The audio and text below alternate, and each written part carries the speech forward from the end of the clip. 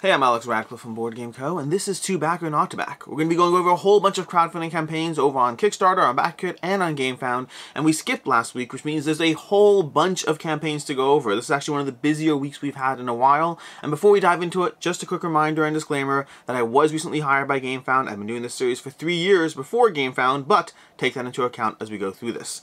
Starting off the bat with Cult of the Now. Starting off the bat with Cult of the Now, which is going to be Cult of the Now, where we take a look at an existing retail game that you can get your hands on now instead of waiting for crowdfunding, and the costs of crowdfunding, and the uncertainty of crowdfunding, and the risk of the unknown with crowdfunding, and the fact that there's not enough reviews for all the games you want with crowdfunding, all the issues that there are with crowdfunding. Cult of the Now, a regularly available game, in this case Encyclopedia, which is technically only available for pre-order over on Miniature Market. Now, unfortunately, this one, there are still not a ton of reviews, so maybe you still want to wait. Personally speaking, I adore this game. I thought this was one of the best games I played last year. One of the top 10 easily I've played from the games I've covered. Really enjoyed this one. A solid game, but then again, that's just my opinion. You might want to wait for more reviews, but if you do want this, $42 for pre-order over on Miniature Market. And with that, let's go and start off as usual with Board Game Adjacent, starting with the Project Ironside table, a $399 extendable board game table that has raised $3.2 million. This one's doing, well, you can say fairly decent overall. 4,000 backers, 37 days to go.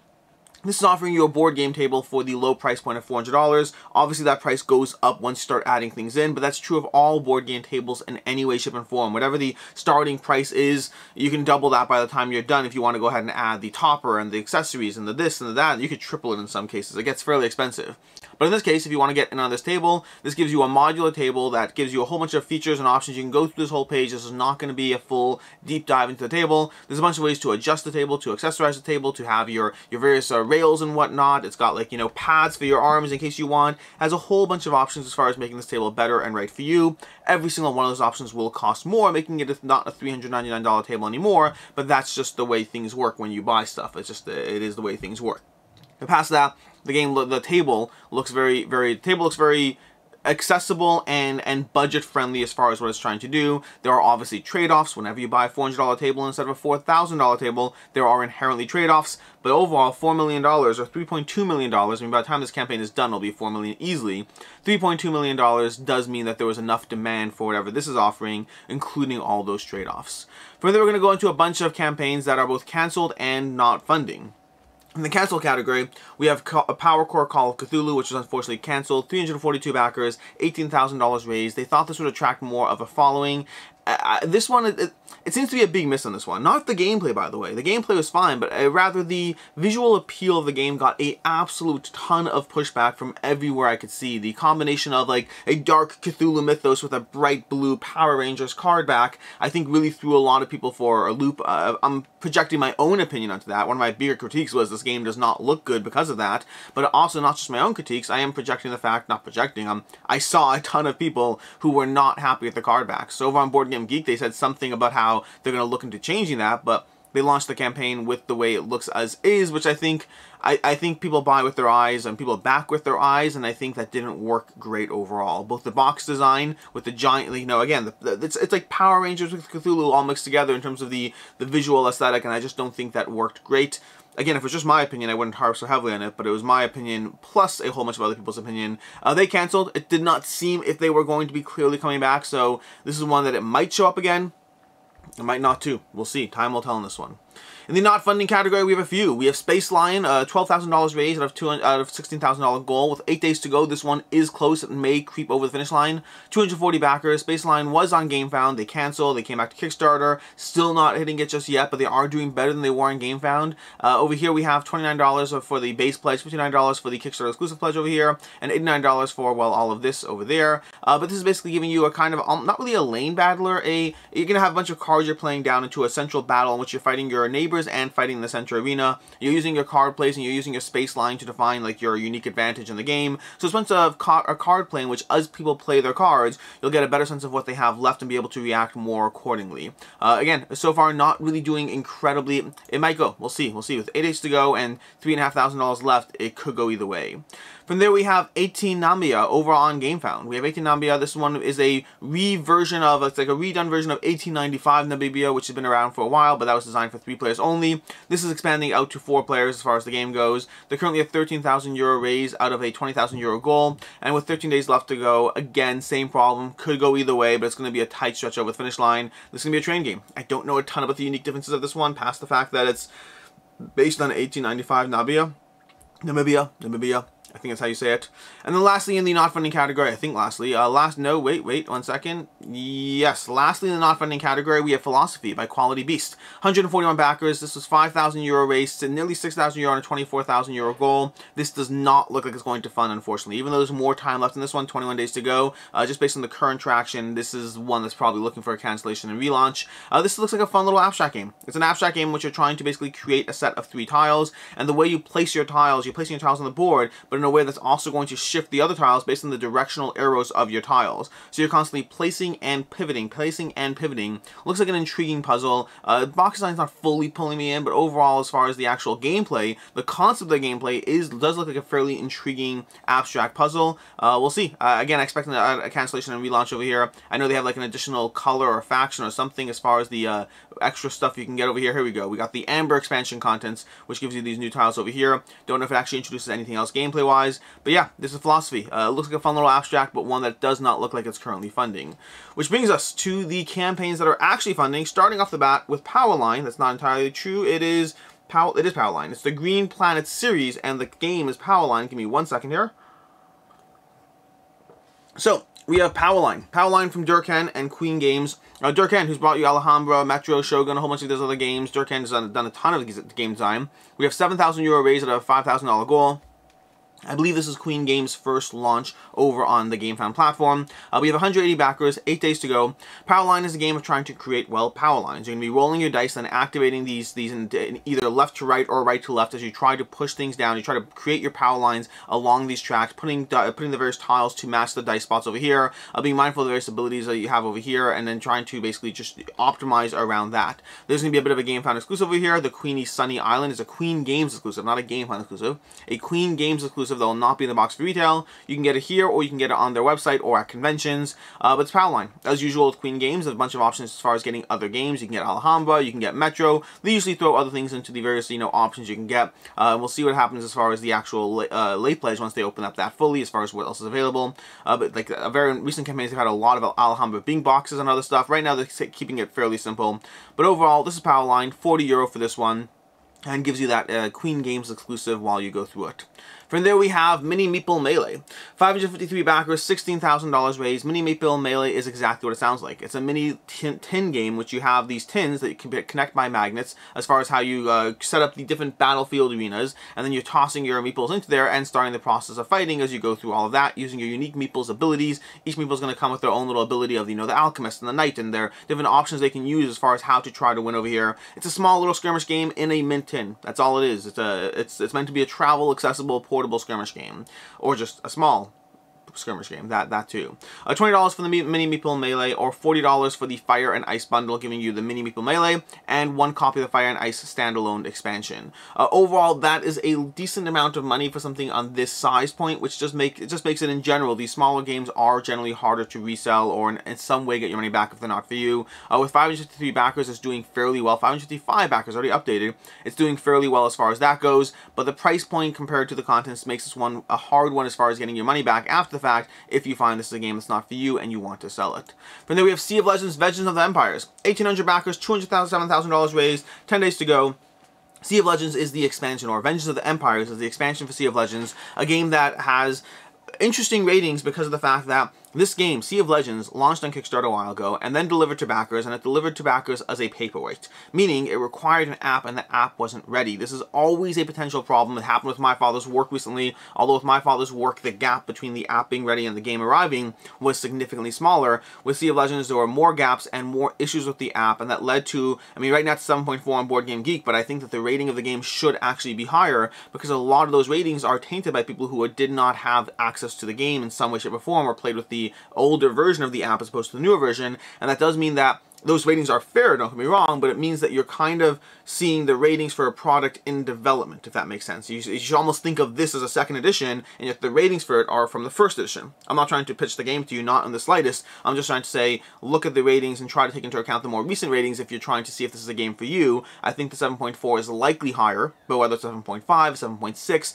those are all complicated conversations around the natures of rating things that are in development progress, because that's what this is. In any case, that's all the backstory to Sea of Legends. So it launched on Kickstarter, it arrived, it had some issues with it that made it harder to receive initially, but now we're back with Vengeance of the Empires, and they're coming out with a new edition of the app as well. So you can have a whole bunch of new things over here, new content, new edition of the app, new everything for this game. Over here we're going to have, as far as the pledge levels, we have $75 for the Vengeance of the Empires expansion, we have $75 for the Rise of the Ancients expansion, we have $100 for the base game, and $140 for both expansions of the game in case you want all of that. And this is basically, Sea of Legends is a game that is giving you a open world piratey adventure, which relies heavily on the app. As far as the app implemented, the adventures you're going to be going on and the interactions you're going to have are all very strongly guided by the app. So it's an app-based sandbox pirate game, I guess is the terminology you'd use over here. The miniatures look fantastic, art looks fantastic. Game, like I said already, generally has pretty good ratings if you look at more recent ratings, although there are, definitely take a look at them, see if it's a game for you or not for you. But this game seems to be like a little bit, I think the more common ratings I saw were potential issues with setup or potential issues with randomization, but past that, a lot of people really seem to enjoy this game and what it's offering you. So it does seem like there's a lot of good here, just have to figure out what to look for, whether it's a game for you or a style of game that's even in your personal interest and all that. But that's basically Sea of Legends and both expansions of the game. As far as should you back it, should you not, will it hold its value, all of that stuff. If you look at the original game, it's kind of a mixed bag. And I think a big part of this is because of that initial reception. If you look at sales for this game, you can find people who sold it for above what they paid for it. The original Kickstarter was like $150 all in, $155 all in. And you can find people who sold it for above what they paid for it, and you can find people who sold it for below what they paid for it. I think it's all over the place, and I think a lot of those sales kind of depend on the frustration of the individual backer at the time. That does mean that I am kind of mixed in this one. It could do fine, it could hold its value, it could be a missed bag, it could be a missed opportunity entirely. So it could go either way in this one. I would say back this with the understanding that you might lose a little bit, you might get your money back entirely if you find it's a game that's not for you. From there we move to the Necrohamster. The Necrohamster, which really should be being covered by Devon Talks Tabletop with all his hamster cult going on, but the Necrohamster is a charming card game for 2 to 4 players, summon skeletons, zombies, and spirit creatures, complete with your rivals, and become the Necrohamster. $46,000 raised, 1,400 backers, 10 days to go. Necrohamster is a game which you're going to have a bunch of goals in the middle that you're trying to get certain objectives, and then playing a bunch of cards to try to basically, it's a card play game. It's one of those games that has just a lot of card play. Draw cards, play cards, use abilities, get into the way, and be mindful of the abilities going on in the center as you go through it. Fairly straight to the point, just with a more adorable or less adorable theme depending on what it is you're looking for over here. £14 gets you, for roughly $17, £14 gets you the Necrohamster card game, and then for £30 to £26 or $30 you get the Necrohamster bundle over here. This one's doing well with 1,400 backers, but overall this is one that, as a quick playing card game, these generally do not do a great job holding their value. If you're interested, great, by all means, but they don't do a great job holding their value after the fact. And from there, give me 1 minute. We move on to Uluk, or one of those things. Probably should find out how to pronounce this one. This is coming to you from Hexy Studio. 355 backers, $25,000 raised, 12 days to go. Uluk is a beautifully illustrated Eurogame of hunting, gathering, and cooking. As tribe leader, ensure happiness and well-being of your folk. What does that practically speaking mean? Well, it's a worker placement game. It's a worker placement game with 6 phases, or 6 rounds, I should say. I think there's bunch of there's phases and there's rounds. It's a worker placement game across 6 rounds, 6 ages of the game, years, whatever it is, seasons, whatever the game term definition is, as you place your workers and try to gather your resources and build these monuments up here. I think they're monuments. They're called monuments. Yes, they're called monuments over here. Building these monuments up here. And by the way, these plastic ones over here are either a paid add-on or a pledge level thing. Not guaranteed. They have these standees as well as far as these goes, but it's a worker placement game with some unique twists as far as exactly how this one operates. The game art looks beautiful. The gameplay, like the game art overall is really pulling me in. The game, the components are pulling me in, all of that stuff. And they have 2 expansions off the bat, as well as the Monuments deluxeification as well. That's as far as what they have over here. Base pledge is going to run you $46 for $45 for the core game, and the all-in is going to run you $81, which is a discount from buying these. If you buy the Monuments, the Wrath of the Gods, and the Ancestral Spirits separately, then you're saving like 16 euros. It says over here like you're saving like 18. I'm pretty sure you're not. Oh, 18,199. Yeah, it says over here you're saving 18 euro. I may have missed the math on this one, but it felt like the math was different because it's 45. Let's do this right now. It's 45 because I'm pretty sure I did this correctly. We have 45 over here plus 45, plus 18 for the monuments, plus 16 for the Wrath of the Gods, plus 16 for that. That brings us to 95. I think they did it as if it's 99. I think they did it as if it's €18 each for those, but it says 18, 16, 16. And so I think they got their math wrong on that. I think. Maybe I'm missing something. But either way, that's as far as what you're still saving. You're just saving less as far as that goes. And then these over here, the monuments over here, are going to be Kickstarter exclusive. Understand that. But as far as that's everything you have as far as Uluk. Should you back it, should you not? Hexy Studio games are tough. They generally have they have a wide variety of games that they've created already, and they've never done tremendously well. They've always done fine. They've always gotten a decent reception, and they always have low availability after the fact. So if you want these games, generally the Kickstarter is the safest way to get your hands on them. You can certainly find them. I remember the last one, Space Orbital, is certainly available in Miniature Market. You can find your hands on that one. But generally, if you want their games, Kickstarter is the safest option because they have a low aftermarket availability. So you kind of have to get the Kickstarter or get the retail right when they come out. After that is kind of more of rolling the dice to see if you can get your hands on it. But also as far as holding its value, these ones generally do not hold their value quite as well. They generally have, again, like 355 backers over here. It's not a huge following. And I mean, I'm surprised, honestly. The game looks great. The game looks solid. Granted, I don't necessarily know what it's necessarily doing differently as far as why this one's standing out. But generally people buy with their eyes. And this one is certainly a game that looks like you can buy it with your eyes. It looks beautiful. The components look great, the art looks great. I'm surprised it's only 355 backers, but it is where it is, and that ultimately this tends to be the case for a lot of the games as far as just not really finding that huge audience, and so that usually carries over into the aftermarket as well.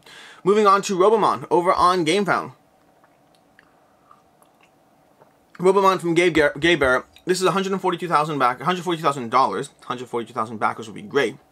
$142,000 out of a $50,000 goal, 1,300 backers so far. This is basically a Pokemon adjacent. It's an exploration game for 1 to 2 players in which you're going to be gathering all the Robomon as you gather the Robomon, level them up, take them into combat, deal with all that. It's an adventure game, a solo and or cooperative adventure game as you explore the world of Robomon, collecting everything out, going through the comics, the puzzles, the 30+ hours of gameplay, upgrading your team and battles and all these different things going on here, all managed within the book system over here, making it very accessible. And that's basically Robomon. Lots of intriguing stuff going on here. This seems to be Gabe Barrett's highest funded campaign. He's done a bunch of game campaigns in the past. His last one, I think, was a set of like 3 games that I backed. That one looked fun. And this over here, this is, I believe, his largest campaign so far, and doing, like, again, Pokemon. It's collecting Pokemon as you go through all of that over here. No rulebook necessary. The game starts you with off when you open the box, and you just go straight through all of that, which I generally am a huge fan of games that make it that easy to jump into and dive into and play. As far as pledge levels over here, there's 2 main pledge levels. There's $79 for the base game, and then $99 for, sorry, 3 main pledge levels, I lied. $99 for the base game plus expansion, and $125 if you want all the deluxe components as well. Deluxe components being all of these tokens. Nope, scroll down further, here we go. Here's all the deluxe stuff you're looking, the Tournament of Titans expansion, the card holders, and all of these tokens over here as far as just, you know, upgraded deluxification resources and that. The game also comes with a soundtrack that you can play as you go through it, and a whole bunch of stretch goals slowly but surely being unlocked. As far as should you back it, should you not, the biggest question on this one, and they don't really cover this in the Why Back Now, unfortunately. The Why Back Now has, hey, it's a discounted from the $99, so it's $79, it's cheaper, that's great. Over here you can vote in additional content, you can receive the soundtrack. All those are decent reasons. The discount is always trickier, just because of the fact that generally you have to factor in MSRP versus final price. But the biggest question over here is just ultimately, will it show up in retail or not, and what availability this will have after the fact. I believe it's been picked up by... There's a distributor who is involved with it. But yeah, the biggest question over here is going to be the aftermarket availability. But this is basically Robomon from Gabe Barrett, $142,000 and 1,300 backers, and that's where we are with that. Moving on to Almost Innocent. Almost Innocent from Colossal Games, $43,000 raised, $1,000 backers, 15 days to go. Almost Innocent is a cooperative deduction game. A cooperative deduction game in which you work together with the other players to ask questions to try to figure out what your alibis are as you go through the game. Each player has their own unique solution as far as, like, you know, their own crime they've been accused of, and you have to help, all your teammates hold the keys to innocent because they know which crime you've been accused of as you go through this sequential modular game. Sequential and modular. It's almost campaign play. I don't know if it's officially campaign play. It's got like episodes of increasing difficulty, increasing rules and other things being added, but it also has modules that you can add to each and every scenario to further completely add to this degree of variety you have as far as which scenario you're playing, which modules you're adding in, and which what puzzle you're basically netting, depending on how you combine all those things. You're trying to figure all that out while you distribute the actual goals, and everyone's going to have their own, their own weapon and their own location and all those things. As you ask questions like, how many clues do I have in this row? Which clue, is my victim in this row? And you're asking questions and trying to use the abilities of the game to try to deduce yours and other solutions as you go through this. So basically, cooperative deduction. Ask a lot of questions, figure out the answers as you go through this. Main pledge level is just one pledge level over here. $30 for the Almost Innocent base game and the Almost Innocent stretch goal pack. That's all you're getting over here. This one is, as far as should you back, should you not. Generally, the Colossal games have many Colossal games. Some of them do very well on Kickstarter, but for the most part, they usually fall into a, hey, they do pretty decently category, and they have a low aftermarket sale, meaning as far as holding its value, they generally don't sell great on the aftermarket. You don't get enough extra stuff, and the pledge levels and the demand are usually not quite there. This one, you can back it on Kickstarter, you can get it at retail, or you can buy on the aftermarket. All of them are viable options. It won't do a great job holding its value. Moving on to Dwarf 7 Legendary Forest. 644 backers, $51,000 raised. Dwarf 7 Legendary Forest is a continued big box and components and all that stuff upgrade to the Dwarf 7 Spring, which is a family weight engine building game. I believe worker placement, if I recall correctly. Let's see, I believe, yeah, worker placement game, a worker placement and engine building game. Dwarf 7 Spring is part of the Dwarf 7 series, which has a whole lot of games under the belt, but I believe Dwarf 7 Spring is the highest rated from those games.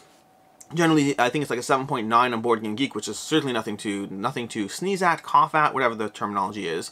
But yeah, Dwarf 7 Spring, that's a worker placement for engine building game, and Dwarf 7 Legendary Forest is giving you more content, more upgrades, more expansions for that game. We have returning backers. $40 is going to give you the Big Box Legendary Forest. $60 is going to give you the Dwarf 7 Spring and the World Volume and Stretch Goals. For $60, you get the Legendary Forest expansion, and for $120, you get the Dwarf King bundle over here, and that is what you have as far as these. There's different options for just everything you're getting as far as the boxes, the expansions, the upgrades, the plastic components, a whole bunch of different ways to customize what it is you're going to get for this bundle. As far as should you back or should you not, will it hold its value? These ones are tougher in general just because of the fact that it's an expansion. So in general, when you buy an expansion, for the most part, people who are trying to get their hands on this are likely selling the entire thing. So it kind of depends on where you are on this one. If you're someone who's just interested in the expansion, well then probably getting on a Kickstarter is your best bet, because the aftermarket option is just going to be one of trying to see someone who's selling just the expansion content, which is always harder. And if someone who's interested in the entire bundle from the get-go, then waiting for the aftermarket or trying to see what you can get your hands on, it might be a better choice depending on current availability. Moving on from there to Kinfire Chronicles Night's Fall. Kinfire Chronicles Night's Fall, 1,400 backers, $182,000 raised, 15 days to go. Kinfire Chronicles is giving you a quick start adventure board game for 1 to 4 players. The goal being to give you like 20 plus hours of gameplay. I think it's 20 plus. It might have been 30 plus. I think it's 20 plus hours of gameplay as you go through basically trying to like look at this GIF over here. As you go through trying to pull out this quick start accessible game. The whole point of what they're trying to do is give you an adventure game system, a Gloomhaven light, but with a significantly more accessible experience where you can pull things out quickly and play them very quickly as you go through 20 plus hours of epic gameplay in sessions of 45 to 60 minutes. So I was right. It was 20 plus hours of epic gameplay. You're gonna have over here your the board game over here, the contents over here from the first page over there, and then you have all this. Let's see if we can find where it is. Select a quest over here. You're gonna be pulling out all the contents. You're gonna be looking at the adventure you're going through. You're gonna be setting up and combating the enemies together, exploring the town, going through all of this. Again, the goal is, I think there's even a better GIF earlier. There's one even better somewhere. Maybe, oh, it's probably in here. If we go through here, let's see if we can find it over here. So if we go through over here, let's see if we can pull it out. There we go. Let's just watch this for a second. This page over here is where we pull it out slowly, faster. Yeah, there we go. So you're going to be pulling out this game over here. Again, the goal being quick start and accessible in these bunch of sessions. You're going through hour-long sessions of gameplay as you just set it all up with beautiful acrylic standees. And yes, you can buy more of those different options as far as the upgrades, which brings us to the pledge levels over here. And again, it's a classic dungeon crawler adventure style game. Think anything from Stuffed Fables all the way up to Gloomhaven, or somewhere in between as far as basically just how it looks and what it seems to be giving you. 26 unique maps, 15 mainline quests, 2 towns to explore, 22 booster packs to build your character. A lot of content over here while trying to maintain that accessibility to make it an easier game to table comparatively speaking to other games, well, in this genre out there. As far as the pledge levels have you at We have $99 for the base game over here, which is $50 off the MSRP of $149, so it's basically 66% of that, although that's trickier because we're going to talk about shipping as well. So it's a 33% discount over there. You have $175 for the premium collection, which is giving you the Kinfire Premium Upgrade Kit, the Unlocked Premium Stretch Goals, the Kinfire Chronicles board game, the Unlocked Base Tier, and the Audio Narration app. So you're looking at all these extras over here as far as what you're getting. There's a bunch of, let's see if we can find the Premium Upgrade Kit. We have the Unlocked Extras, we have the characters over here, and those acrylic standees, by the way, look absolutely amazing. In general, I mean, acrylic standees do range as far as how they look, and I think a lot of it depends on the art, whether the art kind of carries over that 3D aspect to it, and this art seems to pull in that 3D. You can almost see the layers of the two different pieces of art on both sides contributing to that 3D kind of feel that the acrylic standee gives it. Yeah, like, again, look at this. This looks absolutely amazing. You can kind of see the outline of two different shades of art. It works well. Anyways, moving on over here, we have the Enemy Upgrade Kit, which is going to be acrylic versions of all enemy standees. That's going to be $50 for all. It's already included in the Premium Collection box, so that is included there. That's going to be upgrading all the enemy standees to acrylic, so you don't have just yourself, the heroes, you have the enemies as well. We have 6 player mats, which again, included in the Premium Collection box. We have Metal Fate tokens, again, included in the Premium Collection box. And we have the Audio Narration included in the Premium Collection box. So basically, those all give you different options. $175 to jump from the $100 to the straight up $175, give you access to all those extras over there. Whole bunch of tons of extras for just modifying, and those would run you we have $50, $30, $80, $100, $114 extra, and they're giving it to you for $75 extra, which is another extra savings off of buying those separately. And that's what you have as far, and then we have some more upgrades which are not available in the box, and that is Kinfire Chronicles. As far as should you back it, should you not, the biggest question over here is going to be retail availability. The problem is shipping is going to run you around $34 just for the base game on its own. So that base game, that's technically $99, which is a saving off that $150 MSRP. Once you factor in shipping, even before you get to anything else, once you factor in just shipping, that's going to run you $134 off $149 MSRP, which means if this shows up in retail with $149 MSRP, you will be getting that game for cheaper. The nature of buying it from your online local game store means that $150 MSRP is going to translate into like a $114 price point, or $120 price point, which is going to be cheaper than the $134 you're paying now. So it does kind of depend on retail availability and whether that MSRP stays the same. The shipping is just the biggest blocker over here as far as comparing it to what you can otherwise get your hands on it, and that does make it the biggest question. And obviously each place has their own shipping costs you have to factor in. There's cheaper shipping in different areas, different ranges, so factor that in as far as whether this is a game for you or not. The biggest question is that retail availability. If it's not heavily available in retail, I think the price point and the game they're offering here is compelling enough that it's worth the price. To me, the only real question is whether it shows up in retail for less than what they're asking for it here, which in general is a big reason not to get it here, and that's the potential problem. So if I was into a mid-range range where I think the game actually has the demand you might be looking for, and I think it's a game that's probably worth it to very many people, but it's just a question of the price point, shipping, plus all that. Now, if you want all the extra content, if you want all the expansions and the acrylic standees and all those other things that are going to be hard to get your hands on, well then those I would definitely go ahead and get the Kickstarter if you're interested in those, because those would be even harder, plus the additional discount makes that even more compelling. Moving on to the Fog Escape from Paradise relaunch.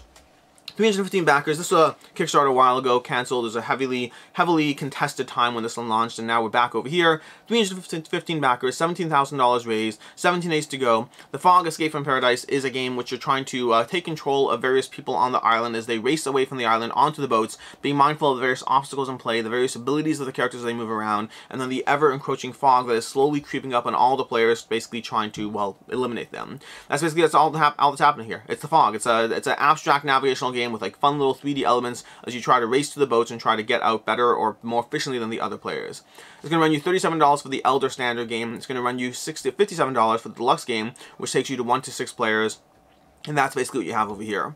As far as should you back or should you not, well, with 307 backers or whatever, it's 315 backers. This is one where it's not going to see a ton of availability either on the secondhand market or anywhere. So if you want this game, I would say backing it is your best chance, but as far as holding its value, it's less likely to hold its value. The price point, $37 plus shipping, it's not terrible, but it's still one that's just less likely to have a ton of demand, making it a harder one for you to get your money back if it's not for you. Moving on to Fugitive. Fugitive 2nd Edition and Run over on back here. This is two games bundled together, although you could get them separately. It's either Fugitive for $25 or Run for $33 or both for $50, representing an $8 discount, and the way you should get them if you're interested in these as far as the should you back a part of the conversation. Fugitive is a second edition, classic suggestion game back with a new expansion over here. Fugitive is a game which you're playing down cards, trying to basically sequentially jump ahead of your opponent as they get tracked, trying to figure out where your hideout is or where you are up to effectively. This is a very solid game, played it a long time ago, really enjoyed it. It's a very fascinating puzzle of two players just operating completely asymmetrically as one player tries to hunt down the other. Very, very fascinating puzzle that worked really well. Just a solid game, and they come back with a shift expansion included. The shift expansion is going to be based on shift from mind management. So if you're like, I've seen that term before, yes, the shift concept from mind management is being applied here. They spoke to them. They love the concept. Basically, the shift management is a system in which, as you win or lose the game, you give the other player little adjustments to their abilities to balance the game. So you can play best of 3, best of 5, best of 7, constantly adjusting the game state to accommodate based on how other players have won or lost the experience, which is a fun little way to add on to your game. But past that, that's what you have as far as the Fugitive and the Shift expansion. And then Run. Run is another game that they're coming out with as well. It's, again, asymmetrical tactical game of hide and seek, similar to Fugitive, but whole different mechanical concept to it. As one player is playing with a helicopter running around trying to locate the other character, as the other characters jumping from safe house to safe house, trying to get to 3 safe houses, each time unlocking abilities they can use to help them out while the other player hunts them down. Again, both of them are being very asymmetric game, or stashes, not safe houses. Both games are very asymmetric as far as what they're doing, both being very short, accessible puzzle games. Both have a ton of content out there, both for the Run, the newest game out there, which is the one being introduced over here. You can check out content and feedback from there. I think Thinker Themer covered it, if I'm not mistaken. And then Fugitive just has a lot of content on it, because Fugitive is an already existing game. This is just a second edition, which is just more of the original stuff, plus more. And so lots of options as far as over here. Just, oh yeah, Thinker Themer did indeed cover it. So yeah, that's what you have over here, Fugitive and Run. Should you back it, should you not? Overall, it really comes down to whether you're getting both games over here. Once you're getting both games, that $8 savings does kind of push it over to a point where it just makes sense to get them both right now. If you're getting one over the other, once you factor in shipping, then it's kind of anyone's toss-up. You can get it now, you can get it later, at retail, you can get it from the publisher's website. You're not getting a huge saving if you're buying any single one title. If you're buying both, at that point, it's probably worth getting. As far as holding this on the second-hand market, both of them are smaller games that are hard to really resell and get your money back. They're just hard to really pick up. So I'd recommend either getting them now or getting them down the road at retail or on the publisher's website if you are interested in either of these games. Again, Fugitive, very well rated. Run, I haven't played myself, so I can't comment on that one, and it's not out yet, so I can't comment on across the board ratings. But generally, Kinfire always puts out a lot of solid games, and yeah, I mean, these ones are going to be well. I mean, they're doing well for a reason. $100,000 raised, 2,300 backers for a reason. Moving on to Wizard Duel, the Magic and Fantasy card game. 337 backers, $15,000 raised, 22 days to go. Wizard's Duel is a dueling game. A fast-paced dueling game with simultaneous play in which you're going to be playing down cards at the same time, utilizing the abilities at the same time. You're playing them both down and trying to cast your spells effectively as you attack and defend and react off of each other like that.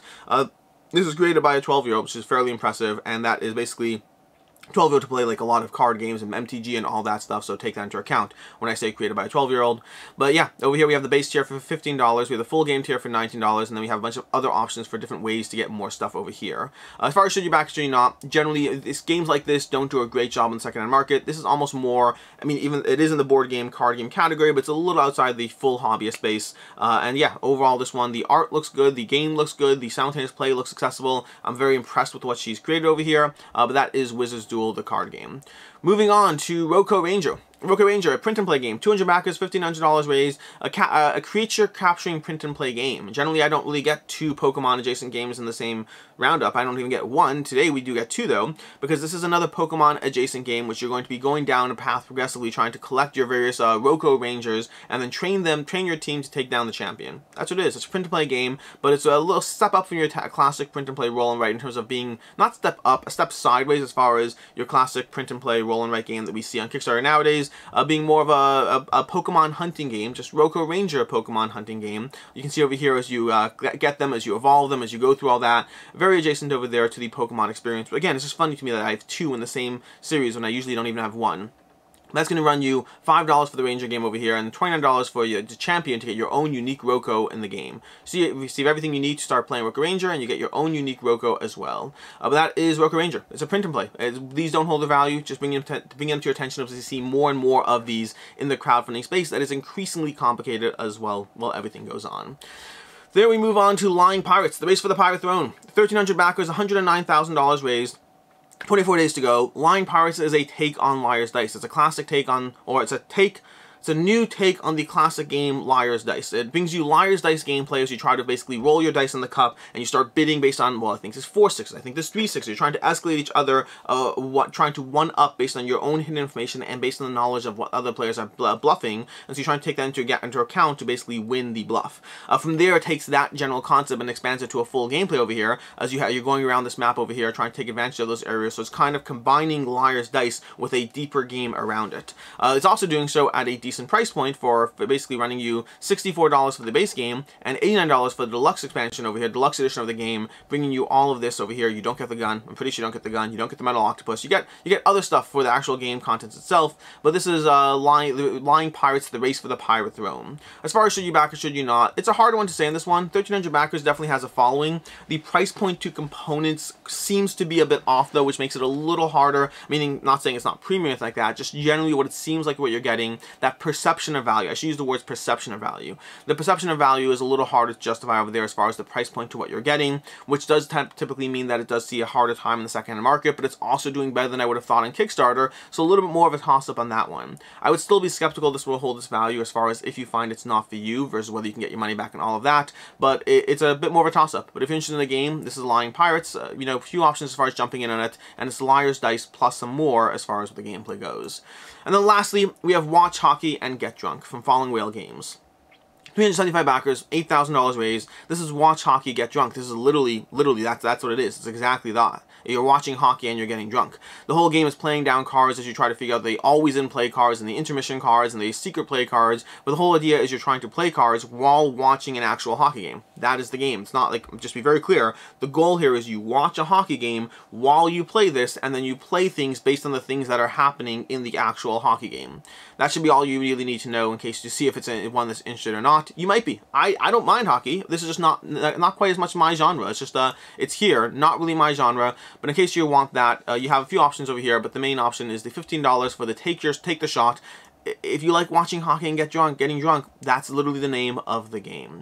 Which brings us to the picks of the week. Picks of the week, we have a few things really as far as options. Every week in the picks of the week, I generally do 2 things. I do one that is the value pick, the one that I think is the most likely to hold its value, and then for 2, I do the one that I am personally the most interested in. And this week, there's actually a lot of overlap on those 2 choices.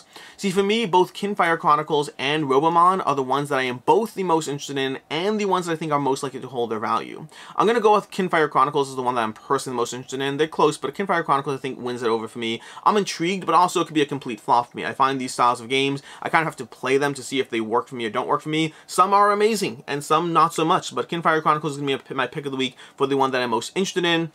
And for my value pick of the week, I'm not going to pick anything this week. The value pick of the week is the one that I am most certain will hold its value from all the campaigns we've covered. And for the most part, I'm not seeing any campaigns we covered today as being great value picks. It's not bad value picks, but there's not a ton of like, oh, obviously this is the game you should get on Kickstarter. There's a few that are safer picks as far as if you're getting things. If you want the Fugitive bundle, by all means, there are different options on the table as far as ones that are safer or less safe, but there's no standout value pick. There's a bunch of, hey, this could do fine, or you can go ahead and wait for retail or the secondhand market as well. So not going to pick a value pick, although Robomon, Kinfire, Fugitive all fall into that middle range as far as where things go.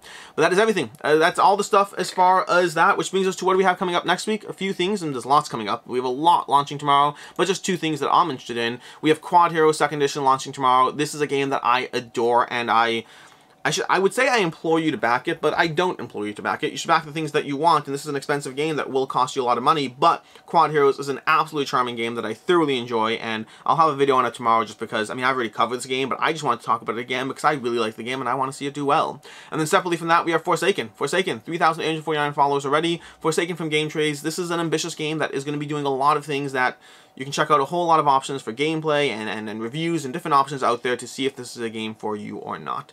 And with that, we're going to go ahead and call it for this week.